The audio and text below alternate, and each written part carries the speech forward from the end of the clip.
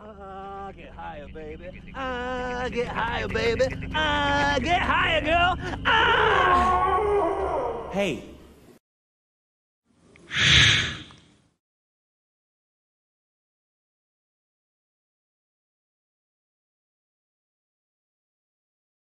Hello, everybody, and welcome to Knights of the Pageless Library. I am Bo Knight, and with me, as always, is Ryan Knight, and we are a little podcast that reviews audiobooks. And today, we are taking a look at Fahrenheit 451 by Ray Bradbury, narrated by Tim Robbins.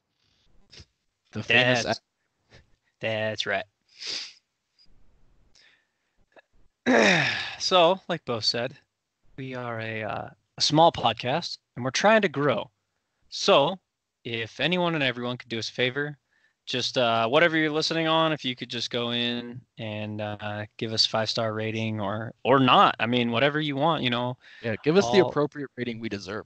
That's right. Yeah, actually, exactly. But you know, it's it'll help us out. So if anybody could go do that, and then if anybody wants to email us and let us know how we're doing, kotpl.pod@gmail.com would be the easiest way to get a hold of us. So with that, we will talk about Fahrenheit 451. So like Bo said, this is narrated by Tim Robbins. We got this off of Audible, which is pretty much where we listen to all of our audiobooks. I don't even know that I would recommend another place to listen to them. I don't even know of another one. Me neither. So just keep that in mind, though, as we go through this review, is that we're listening to the Audible version narrated by Tim Robbins. So if you go to YouTube and just listen to some random person read it, then your experience will probably be different than ours. I can almost guarantee it'll be worse. I could guarantee that too, actually.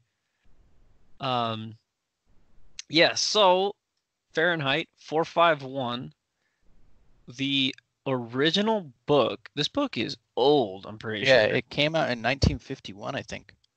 Yeah, I'm pretty sure you're right. So this is a pretty old book, but the audio version we're listening to was actually done in 2014. So it's actually relatively new. And I think there is another version of the audiobook read by a completely different person. There might actually be two other ones.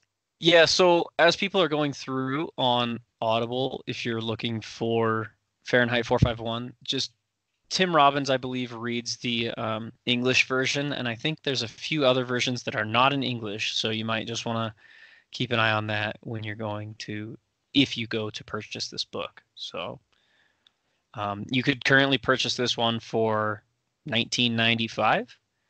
Yes. It is 5 hours long, so that's actually a little expensive for the length of the book, actually. Yeah. But okay. Sorry. But just wait till we do our recommendations on this one to make that judgment call. So yeah, Ray Bradbury, he's written lots of good things. I mean, you probably read a lot of him growing up. I know I did. I certainly didn't appreciate it back then. Yeah, exactly. But I mean, he's a well-known author, I think, for a reason. Right. Yeah, and he's mostly known for sci-fi fantasy fiction novels, and a lot of his books are considered classics. Yeah. But is Fahrenheit 451 a classic, the audiobook? I don't know. Just don't know yet. And so the fact that this is narrated by Tim Robbins is actually kind of cool. It's super cool. Yeah, and Tim Robbins does an incredible job reading this book. I'm going to be honest. I think this is my favorite performance in any book. Yeah, I would almost go as far as to say that as well. And I mean, I like some narrators that do a lot of, I like my Bronson Pinch shows, and those kind of guys. But Tim Robbins does an incredible job on this book. His inflections are spot on. he sells the characters that he is portraying just to a T. I mean, he does a really, really good job in this. His range of voices is incredible. Yes. Yeah. I don't like. There's like nothing bad I can really say about him in this. I think he does an incredible job, as Ryan said. Yeah, I don't think I have any complaints either about his performance in this. I thought it was definitely, top tier for sure. Top tier. This is the rare double S.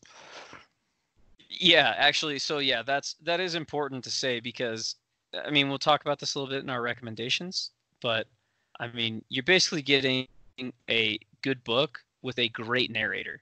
So if this story was good for someone who read the book, I would say that Tim Robbins makes it even better listening to him tell you the story. I 100% agree.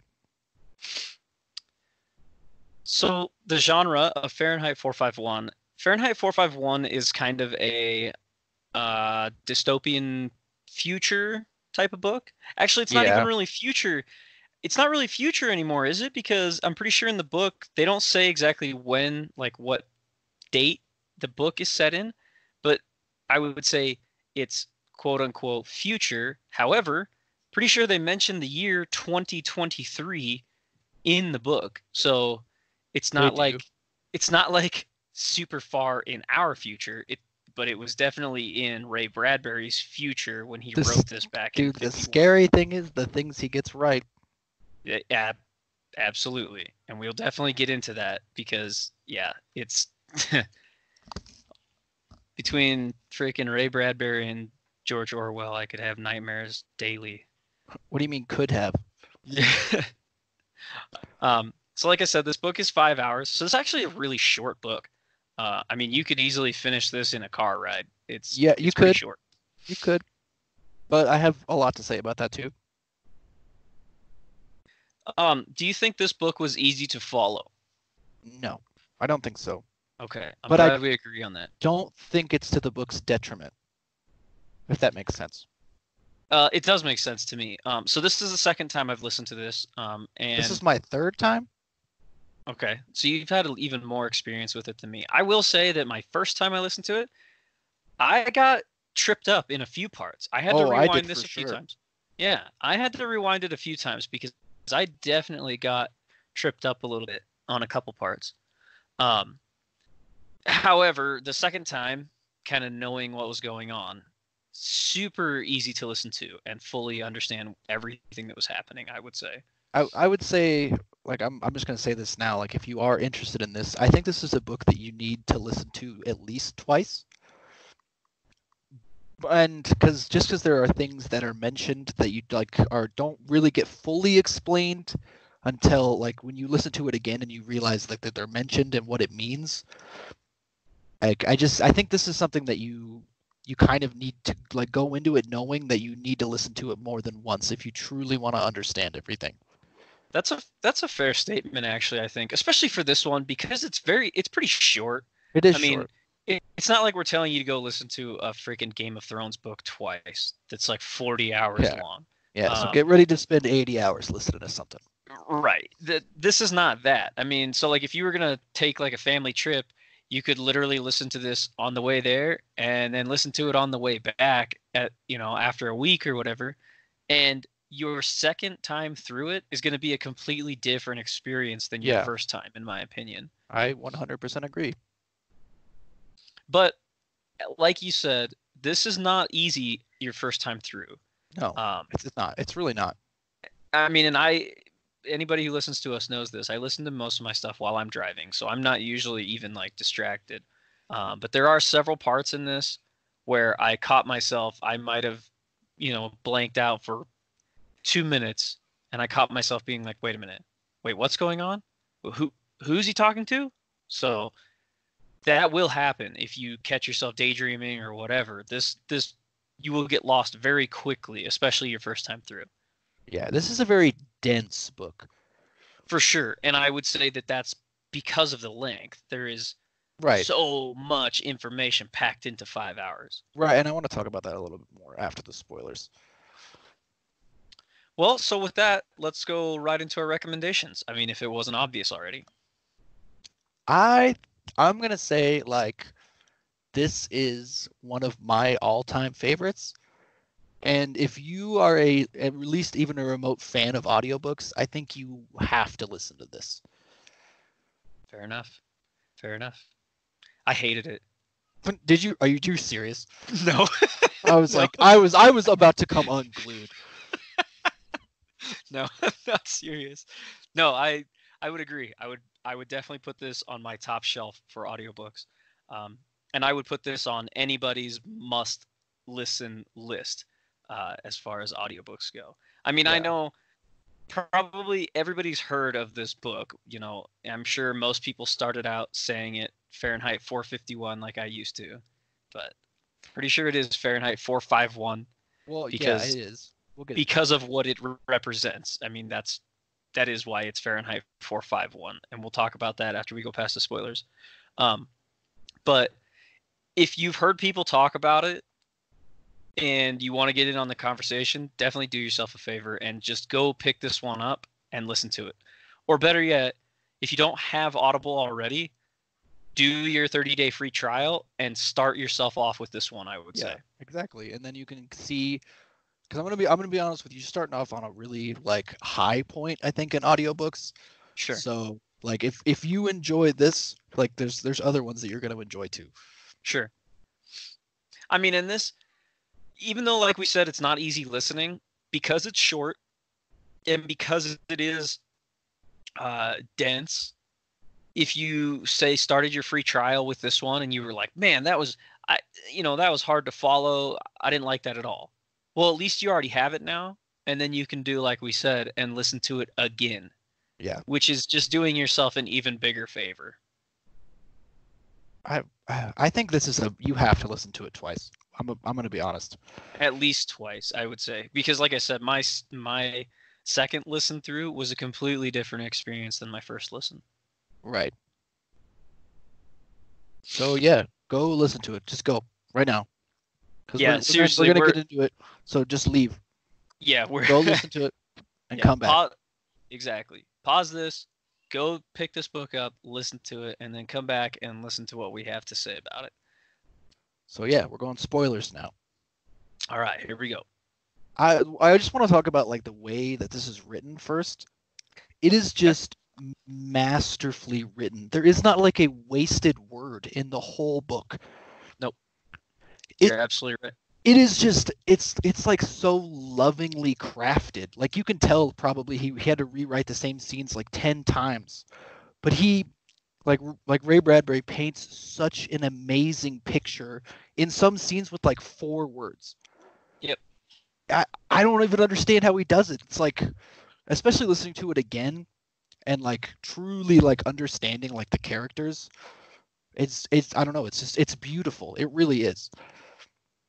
So this book opens up with our main character, Montag. Guy Montag. And Guy Montag is a fireman, but not a fireman like we know it.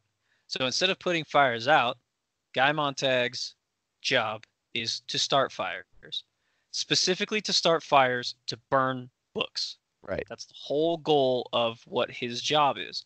So the opening of this book gives us Guy Montag starting a fire with his, what does he call it, a salamander? It is a salamander.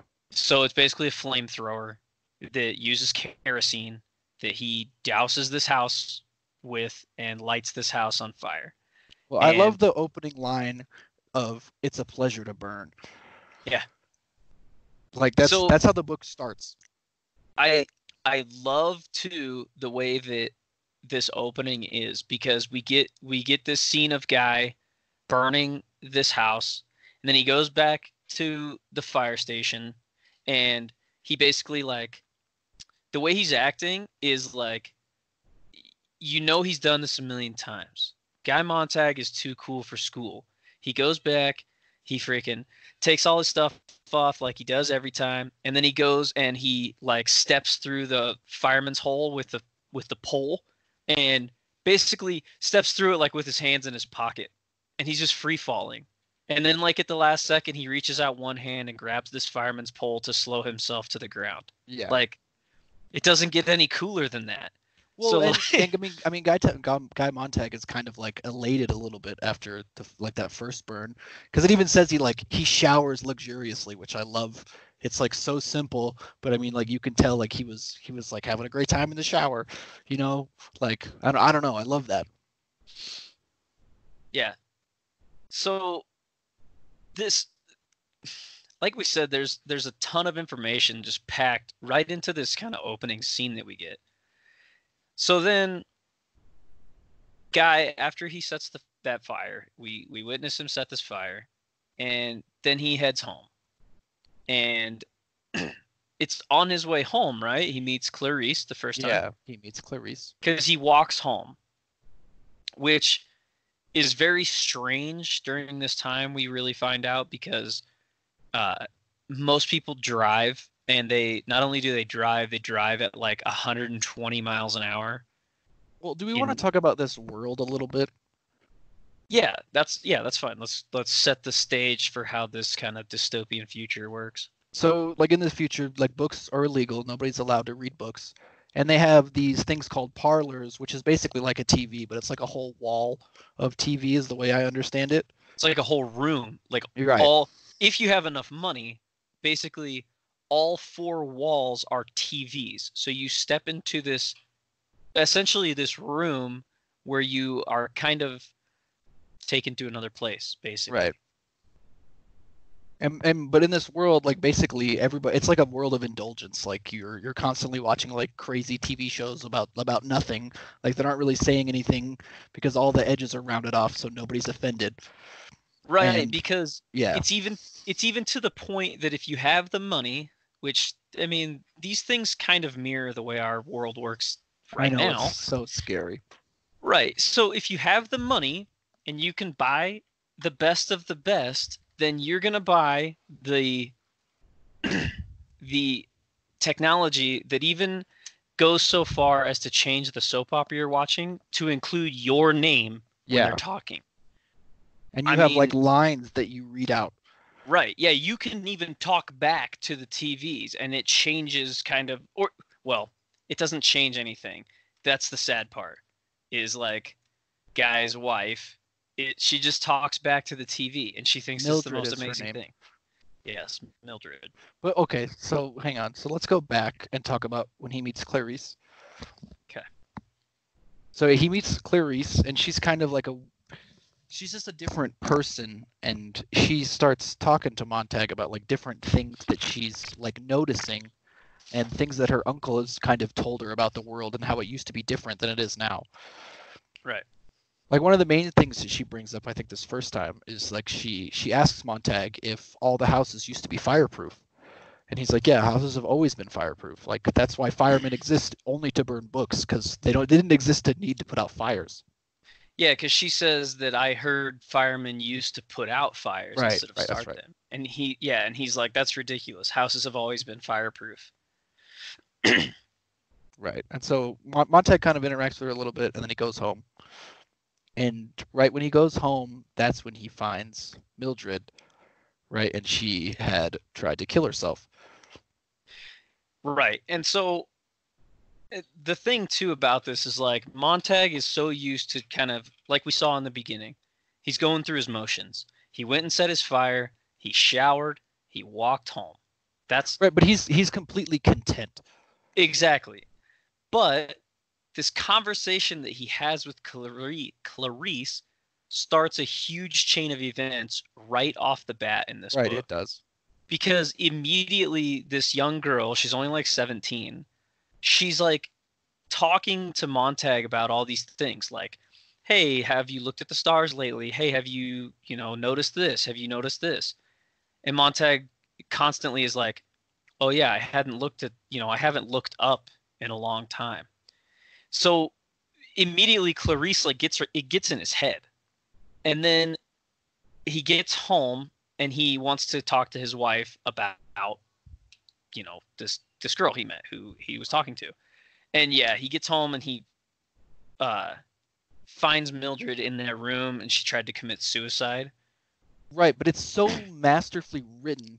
Like, he doesn't say, "Oh, he came home and he found her in the bed." It's like he came home and he saw like the shining cap of the pill bottle on the ground, and like the crystalline thing completely empty. He even deeper than that, which I loved this. It says that when he opens the door, he knew he was gonna kick something. Yeah. He didn't know what it was, but he knew in the back of his mind. And then he does. And then what he kicked was the pill cap. Yeah. That's what caused him to look. And I was like, oh my God, that is awesome.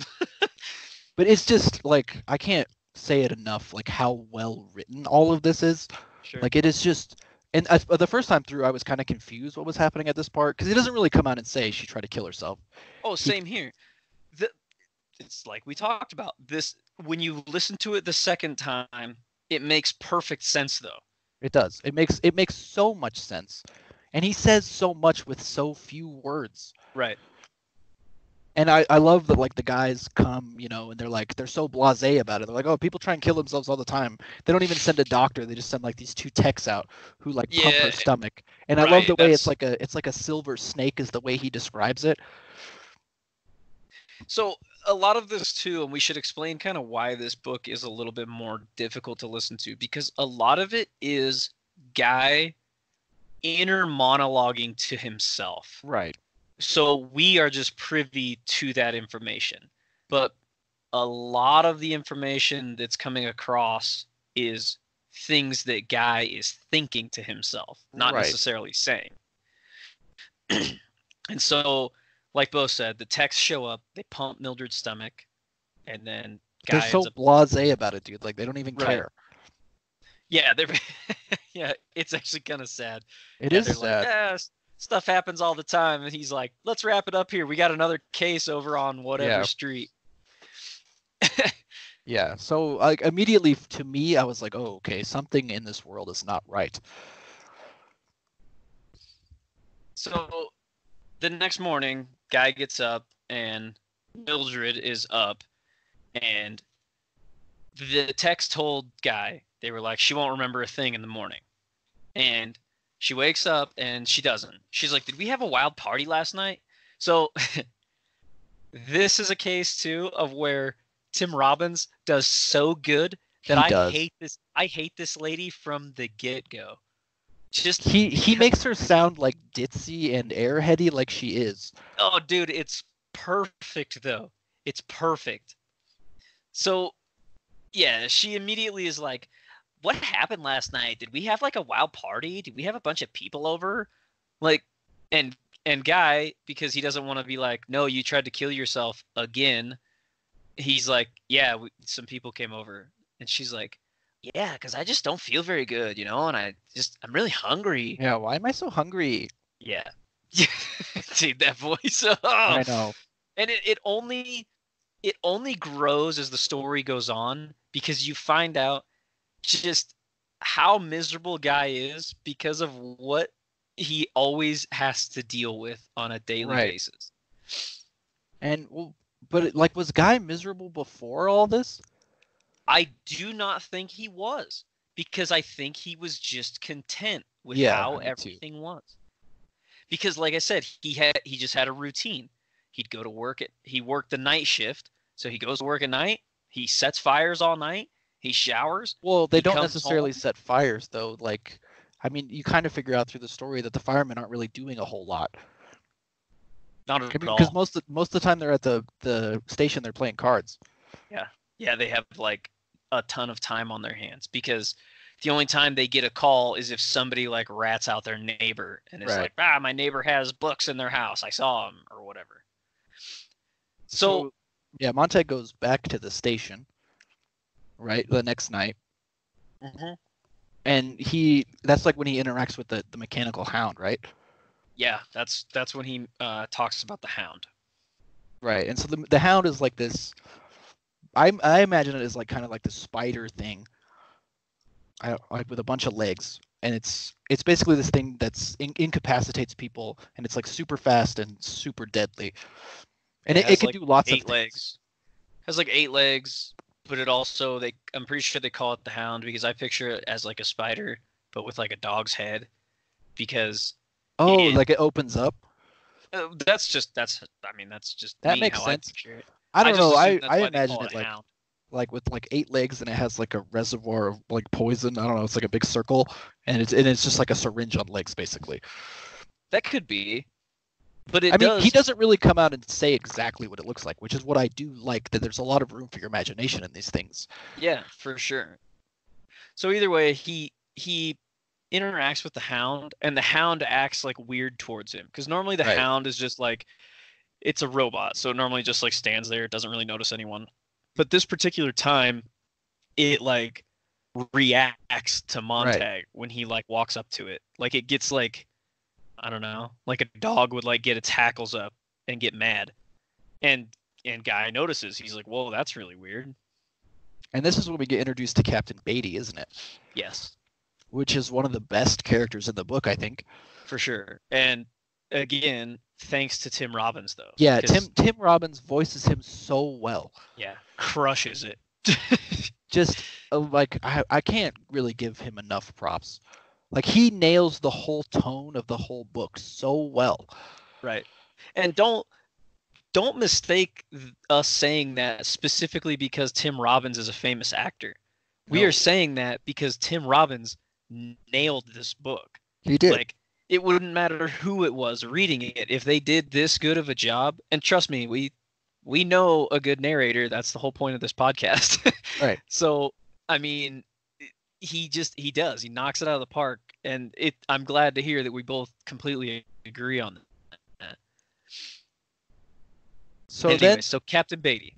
Yeah, Captain Beatty. He's like the leader of the firemen. I mean, he's very like this clearly like very intelligent guy that Montag kind of respects. We also find out, we might have even found out before this, the station is 451. Yeah, you find that out almost immediately, I think, because it says right, like, it's on Montag his patch. hangs up his helmet that says 451 on the side. Right. So that's why the book is called Fahrenheit 451, not 451, because you would normally say like, fire station 451. You wouldn't say fire station 451 or whatever. Right. So you're like, look, I know you're looking at the title and you're like 451. Like, what is this? It's crazy hot. What's this book about? Right. Exactly. So yeah, he goes back to the station, and do they go out that night? Yeah, because they get a call, because Montag talks to Beatty about that. About like the things that Clarice was talking to him about. Right. I think the call doesn't happen yet, because I think they go through a couple nights of like playing cards, talking to Beatty, and a couple nights of talking to Clarice after that. Yes, and because Montag's like, hey, so I heard that firemen used to put out fires, and Beatty's like, yeah, right. That's no way. Houses have always been fireproof. But then he rattles off a bunch of like stats. Right. Because Beatty knows Montag is interested in what's in books. Right. And he's kind of always, we find out in a little bit that he's kind of always been interested in what's in books. However, it's illegal, and it's like highly illegal to be interested in books. Right. But his conversations with Clarice have really sparked it again in his head. Like, what if the information that's in books is completely different than the information I've been given my entire life? Is basically what's going through his head this whole time. Because they specifically say the next call that they get, Montag's like off his game. He is. Everybody else is like gone, and he's just sitting at the table like by himself. And he finally gets up and goes, and Beatty's like, Montag, you forgot your helmet. Like, he's just off his game now because his mind is just somewhere else. Right, and then they go to the next place, and it's like they get there, and it's kind of weird because like there's people outside, and that's not normal, and like it just feels weird when they go in the house, and then somebody's in there, and that's never happened to Montag before. Right, because Montag says normally the cops would be there first, and they would remove the people, and they would usually like have them handcuffed or whatever outside before the firemen get there. And Montag says it's like, we were never hurting people, we were only hurting things. Right. So they go in this house and they go like to the attic or whatever, and they find books. And Montag happens to be at the bottom of the stairs when the guys start throwing all these books down, and they like are hitting Montag like in the chest. Well, he pretty much pockets one of them.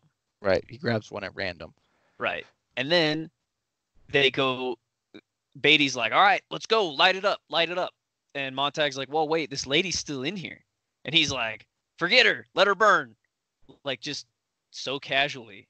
And Montag keeps telling this lady, he's like, "No, come on, you need to get out of this house," because Montag's like, this is like tearing him apart inside now. He's like, "Wait a minute, I'm not gonna set this lady on fire."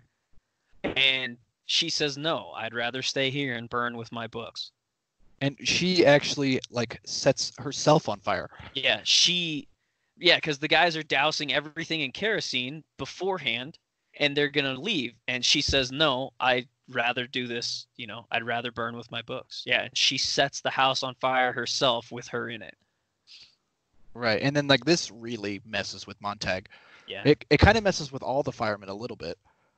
A little we really bit. don't get a look at the other firemen. But right. Yeah, because the whole story is told through Montag's eyes. So right. And so like Montag goes home, and he like basically kind of confronts Mildred about like trying to kill herself. And then he tells her, he's like, "I'm sorry, but I've done something, and you're a part of it now, whether you want to be or not." And he like goes to like a secret compartment in his house, and he has like 20 books. Yeah, he has a bunch of books, because now we find out that he's been taking them this whole time. Well, and didn't we get a snippet of that in the beginning? Because doesn't he come back from that first fire we witnessed him setting and put a book away from that one too? They don't actually like specifically mention him putting it away. They talk about him going like by the secret place. Exactly. And they say that something's up. Again, these are all things, like, if you're listening to what we're saying, if you've only listened to the book once, you got to go back through and listen again, because they're dropping subtle hints the entire time about what's happening. Like, Ray Bradbury doesn't miss the opportunity to drop a hint that he's going to come back to later. Right. And so same thing, like the interaction with the Hound was actually very important. It was important. We don't get to that until later. So like while Montag is like gonna stay home sick from work, he's like, "I can't go back to work anymore. I just can't do it." Right. And while they're kind of perusing the books, Captain Beatty shows up. Well, yeah, the doorbell starts telling Mildred that Beatty is at the door. So this is where we get our real, like, because even the second time through, I kind of forget that this is supposed to be like very futuristic. Right. Because the scary part is it almost feels like right now. Right, it kind of does. So the doorbell starts telling them someone's there, and it says it's Captain Beatty. And so Montag puts the books away, except for one. He doesn't get the last one put away, so he puts it under his pillow while he's sitting in bed. Right. When Beatty comes in. And I kind of love this part of like Beatty giving like the whole spiel about the firemen and like why they exist, because like basically his whole thing is like the reason they don't have books is because they don't want people thinking differently. They just want like one unit. Yeah, because he says like, why have books? Because this scientist writes something that says this, and then this scientist writes something that says the complete opposite. Now you got people reading both. Now you got people confused. Now you got people angry. Yeah. He said, and then he says like, Irishmen don't like this book, burn it. Black people don't like this book, burn it. Right. Left-wing people don't like this one, burn it. He says it's just easier because it gets rid of all the external conflict that people don't need to deal with. And instead, they can just do what Montag's wife, Mildred, does, and literally stay home all day and do nothing but watch TV, essentially. Right. And I love that, like, Montag says something to Mildred. He's like, "When's the last time you were really bothered? Like, truly bothered?" She's like, I don't know." And he's like, "Well, it must have been something because you, like, tried to kill yourself. Like, Like like you don't understand. Like you are truly bothered. You don't even know that side of yourself. Right. And she's constantly like, nope, I'm happy and I'm proud of it. She also, too, we find out shortly before Captain Beatty shows up, because they have this conversation. What a huge just bitch Mildred is, basically. Yeah. So in their parlor, they only have 3 of their 4 walls in TVs. And she's like, oh, it'd be so nice if we could get the 4th wall installed, wouldn't it? And he's like, well, how much is it? And she's like, it's only $1,000. He's like, that's half my year's salary or whatever. Yeah. Like, and basically all she does is literally just stay home and suck the life out of Montag. Pretty much. But so this whole conversation with Beatty is very important because, like you said, Beatty basically tells Montag what he's going through is okay. He's like, all firemen get curious now and then. And he says, he explains like what their job is, like we said, that's why they burn books, essentially, is to take out all the questions that are introduced to people. All the questions. Exactly. That's the whole point, is they burn the books because then people don't have anything to ask questions about. Right. They tailor all the TV shows to the person watching them because then there's no questions. And Guy kind of says to Beatty, though, he's like, well, what if a fireman takes a book? Because this whole time, he's got this book under his pillow while his captain's right there. And the whole time, Mildred has felt it, and she's like pestering him about it. What is this? What's this? Because she's just the worst. Right? And Beatty says, we let him keep it for 24 hours. And then after that, if he hasn't burned it, we come burn it for him. Which basically means we come burn your whole house. Mm-hmm. And then, like, as he's leaving, he's like, 24 hours, Montag. Yeah. So, right there, I mean, again, I didn't catch that the first time around. But right there, Beatty's on to, he knows that Montag's like well, the whole up. Beatty character is really interesting. I mean, we can get to the little bit later, but so before I forget, has Clarice already disappeared? Now I'm getting my timeline. Yeah, I think he actually the captain mentions it when he comes and sees that's Montag. Right. Because during this talk, he tells him why Clarice is missing. Right. Because she asks too many questions. Her and her family ask too many questions. That's essentially, and so they kill her, right? Yeah, they do. But they don't say what happened to her family, because they were Montag's neighbor, and he noticed that they're all gone now. Yeah. But he noticed that he's like, Clarice is gone, dead, I think. For some reason, he just keeps saying that. He's like, he knows in the back of his mind that Clarice is dead. And so, like, this really shakes Montag up. Yeah. And like he goes out with the book for some reason. Because I think he just can't be in his house. Yeah, basically. Yeah, because his wife's like, take the Beetle. Go drive. Take the Beetle. That's what I do when I feel bad. Ugh! I got to stop doing her voice because this would make me mad. Oh, yeah. And like, he's like on the bus, right? And like there's this jingle for Denham's dentifrice. Oh, and he keeps hearing it over and over, and he like loses his mind and just stands up and starts shouting. Yeah, that's right. That's right. Because this was one thing too, the first time I listened to this, that threw me off. Yeah, so like I said, it's kind of confusing. Yeah, because like I said, a lot of this is Montag's monologuing to himself. So like the Denham's dentifrice thing, when he starts counting, 1, 2, 3, the bombs, 1, 2, like when he does stuff like that, dude, the first time it just threw me for a loop. I was like, what is it is kind of happening? But like we said, you listen to it the second time, you get it. You get that's just what it's literally what's going on in his head. He's saying these things to himself. But like the Denham's dentifrice is like breaking his concentration. Yeah. because he's got all this other shit on his mind. Right. And then this Denim's Dentifrice thing just is like playing over this loudhailer thing, I assume, because it's just commercials everywhere. They're just, trying to keep people interested in the newest thing, which is very much so like today. Yeah. And it is. yeah, so then he like just loses his shit, and he stands up, he starts yelling at all the people like on the bus or subway or whatever it is. I can't remember what he's on. And so then he goes to see a guy that he knows about books. That's right. I am having a hard time thinking of his name. Faber. Yes, that's right. Faber. He was a professor. Right. And Montag had met him before when he was a fireman. Right. And he like, I don't know, they had like a weird conversation.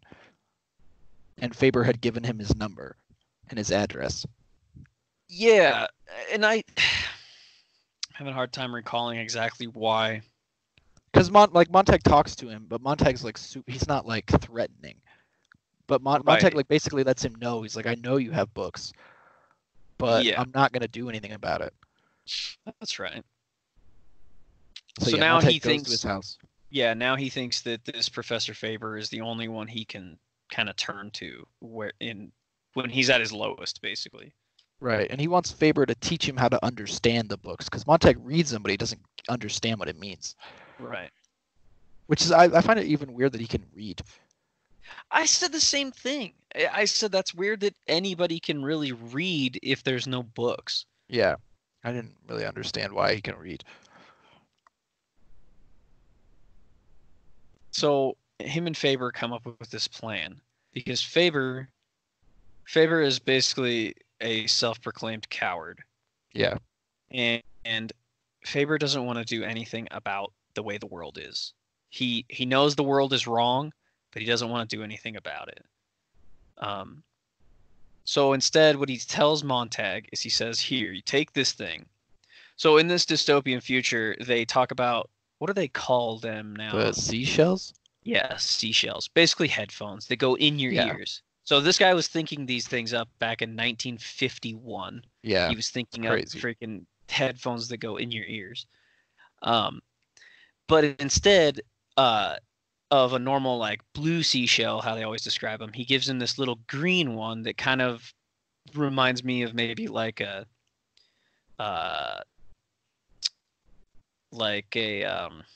pill, basically. Yeah. And it goes into Montag's ear, essentially. And what it is it's both a listening and transmitting device, so that Faber can hear what's going on around Montag, as well as talk to Montag through it. Right. And what he says is, he's like, this way I can listen to what's going on, and I can kind of feed you information, while I'm safe at home. Right. Because then they kind of come up with an idea too. They say, well, let's turn this around on the firemen. Let's go start planting books in firemen's house and calling it in on them, and seeing how they like it, having their houses burned down or whatever. Right. And yeah, Montag is mostly afraid to go back to the station because he thinks Beatty will sway him from how he's feeling, because Beatty's really like silver-tongued, and he's like a really good talker. Sure. Yeah, and so Montag goes back to the firehouse, and like Beatty almost immediately is like, he kind of like reveals that he was like been on to Montag this whole time.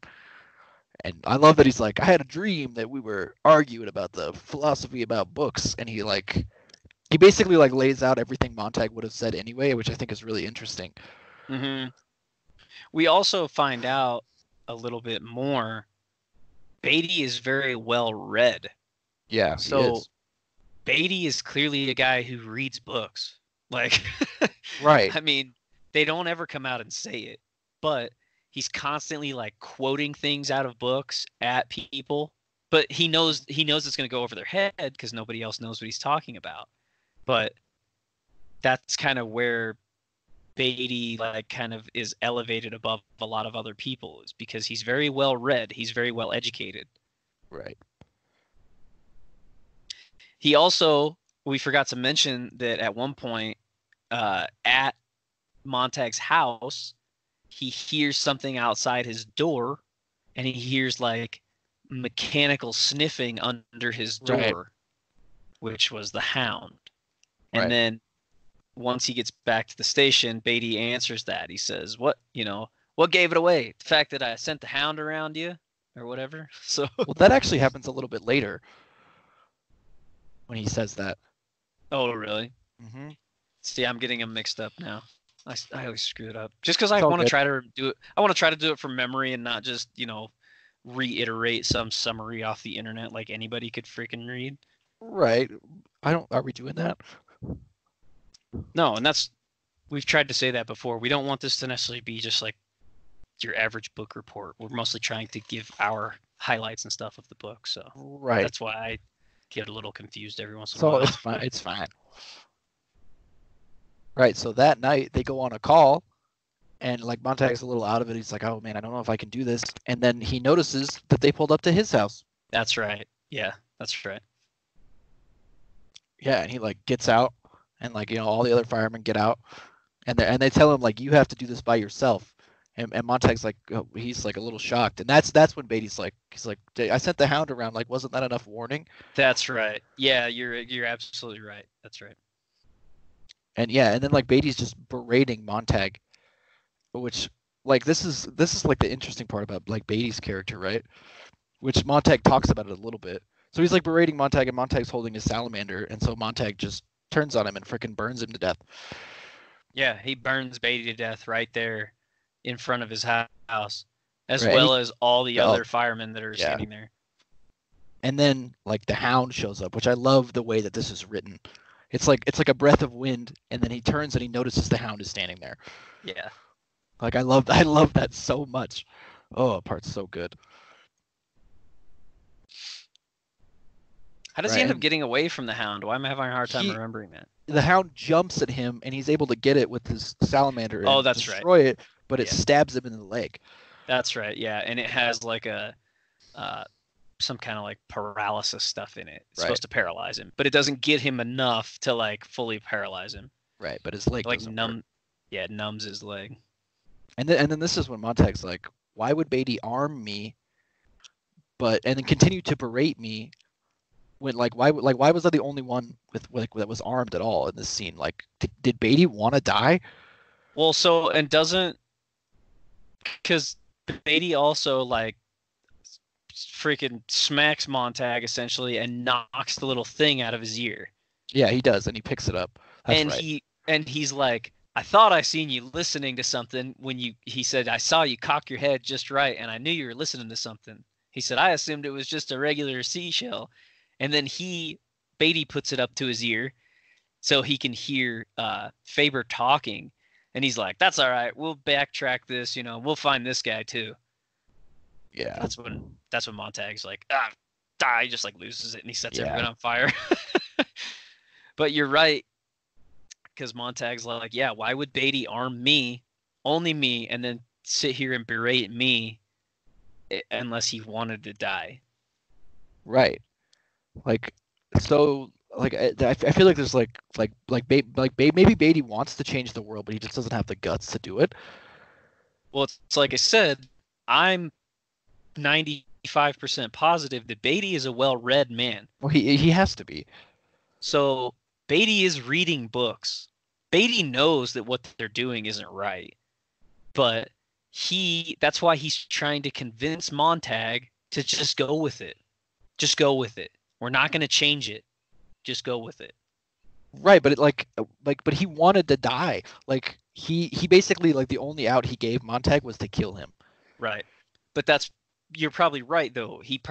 Maybe he does want to change things, but he knows he can't. He knows there's no way that he as a fireman is going to change anything. Yeah, right. And like I think this next bit is some of like when freaking what is his name? The narrator really shines. Tim Robbins. Tim Robbins. Like the part when he's trying to cross the street. Oh yeah. Is so well narrated, dude. It's amazing. So It's Montag, amazingly done. basically Montag goes on the run because obviously he just murdered all these people, and they know he has books, so he's now a fugitive. And as he's running, like we said in the beginning, it's very rare to see people out walking. So he sees a car coming down the road super fast, because cars drive insanely fast in this. And it's awesome because the car is going so fast, but we get so much thought in Montag's head. Because Montag assumes it's the police after him right away. He thought they caught him like right away. And it ends up being just like teenagers trying to scare him. But they were trying to kill him. Oh yeah, because he jumps right at the last second. Well, it falls. Runs like his finger or something over. Yeah.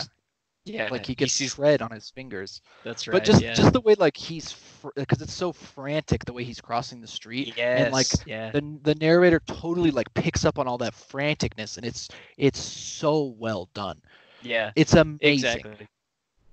I agree. Yeah, and like you said, that's kind of where Tim Robbins really shines in this, because he could have just read it, but he could have. He puts so much inflection in it. I mean, that's the best part. It is the best part. The way he puts his inflections in. So Montag like barely makes it away, and then he meets up with Faber, and Faber like tells him to like go to the old train yard and like follow it for a ways. Yeah, because Faber's basically like, you have to get out of town, because what they start doing, this is where it gets kind of scary. Like it's very scary. Very Orwellian type stuff, George Orwell type 1984 shit, is Montag hears over the whatever it is, I can't remember how he hears it now, basically through everybody's stuff, because 99% of the people are always just in their house watching their TV at any given time. Right. It kind of made it seem like there aren't a lot of jobs other than like going to war and being a fireman. Right. So he basically, the deal tells, like the TVs tell everyone to look outside, because it says if we all look for him, somebody's going to see him or find him. So it does like a countdown. Yeah. And I was like, because I thought about it and I thought, well, they could almost do that today. Like if some emergency, I mean, think about when your phone goes off and says emergency whatever in your area. I mean, we're doing it for the right reasons, we think, but it's no different than this. It's no different than turning everybody against one guy who essentially is the good guy. Like, right. Yeah, it is pretty scary. Yeah, that part gives me goosebumps thinking about it, because it's like terrifying. It's super terrifying. And so Montag is able to get away. He like floats down this river. Well, because they sent another hound after him. Right. That's right. And it has like his specific amino acid thing, so it's like able to track him no matter what. Right. And the news is constantly saying the hound never fails. Yeah. That's an important thing to remember, and we're going to find out why. Right, it is. So Montag escapes, and he floats down the river, and he finds the railroad tracks, and he starts following them. Right, and then he follows them for a ways, and he like notices, he like hears people in the woods, and he like goes and he meets them. And they're like a bunch of runaways like him who are all pretty like well-read professors throughout the world. Right. They essentially are him, basically. Right. They did the same thing. They knew that books are important and that learning things is important, and they didn't want to be oppressed, so they left the cities. They specifically say the cities because right. We also find out at this part because they say that all the railroad tracks are abandoned.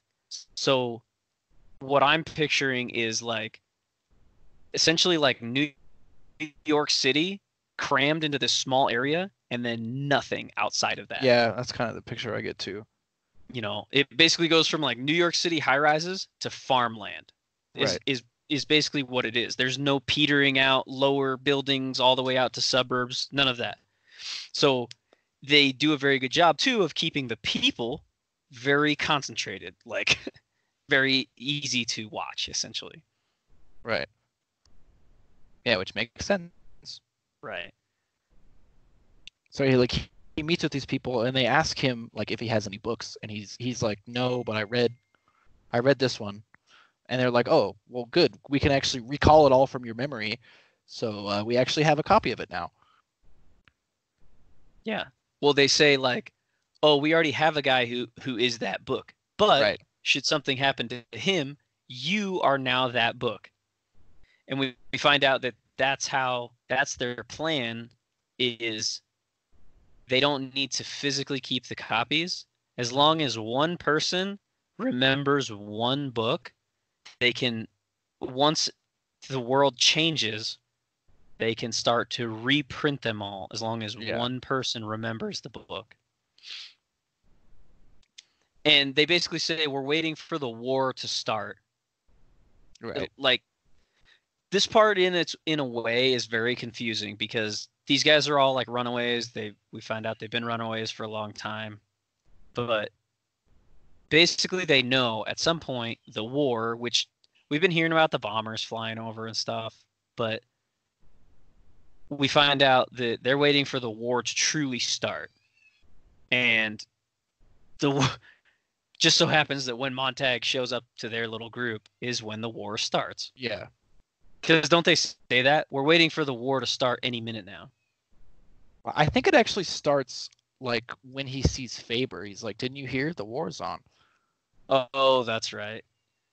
Which was also very kind of Orwellian, like, oh yeah, we're at war now. Like, right, it is kind of what it seems like.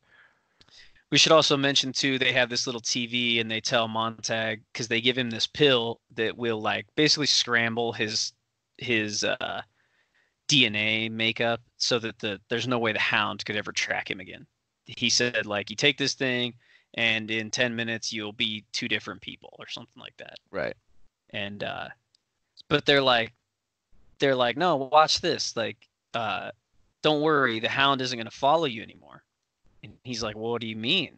They said, no, check this out. You know, the Hound always, right? So this part scares me too, because I feel like it's kind of how the world works today, especially. They say, no, check this out. Like, you know, the Hound never fails. And he said, the guy telling him is like, they have to uphold that. So he said, watch, I bet you the Hound finds you in the next 5 minutes. And Montag's like, what are you talking about? So they watch this like live video feed from like a drone essentially. And it like zooms in on this guy and they're like, we have found the fugitive Montag. And then the Hound comes out of nowhere and kills this guy. Yeah. Well, straight up murders him. Yeah, it's just some random guy. Yeah. And the guy in the woods explains to Montag, he says, no, that guy is probably a little bit different. He's probably like us. He's probably been out walking every day, and they notice that. The government notices things like that. So he's a bit of an odd duck. So they needed to deal with him anyways.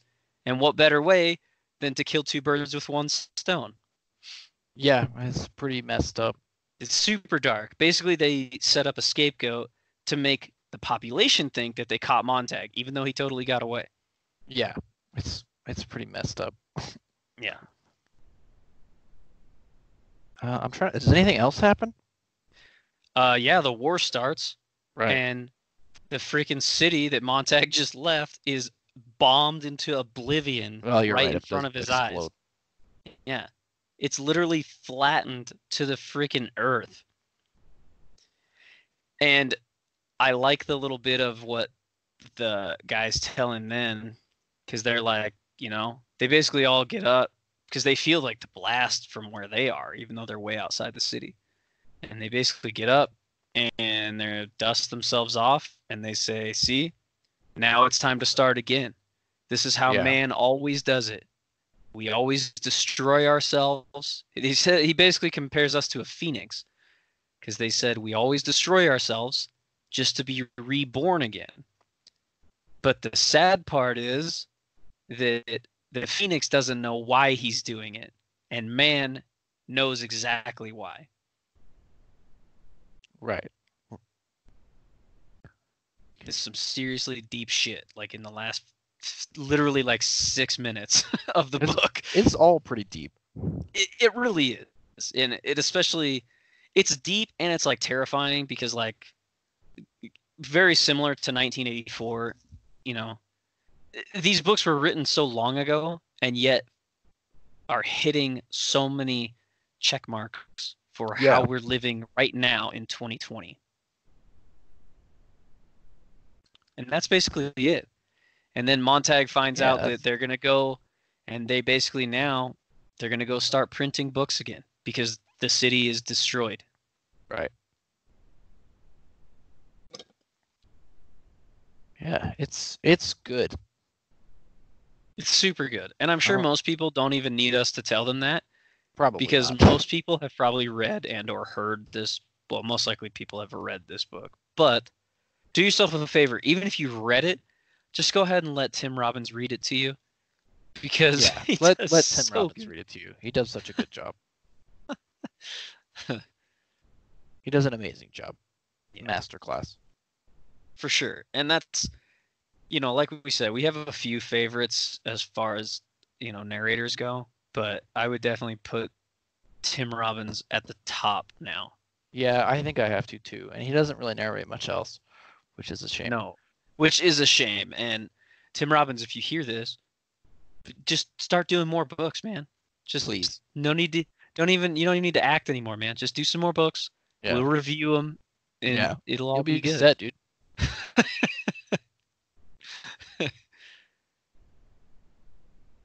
So yeah, that's Fahrenheit 451.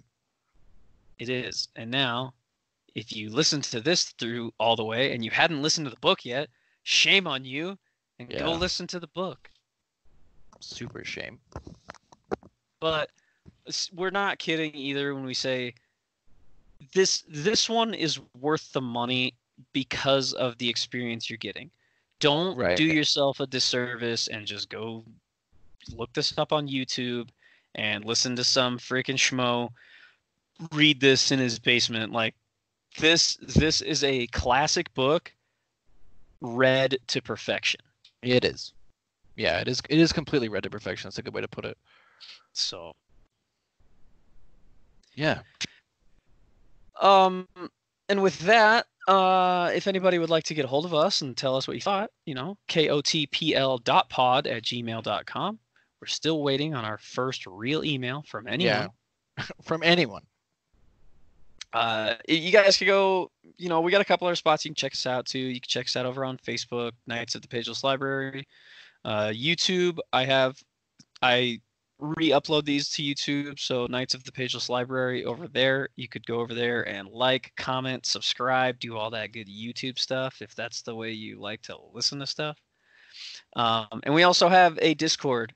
But to get into the Discord, you got to get your library card. Yeah, you have to. You got to email me and let me know, and I will send you a Discord invite, and you can get over there and get in on the conversation with us. Yeah. And I think with that, I think we're good.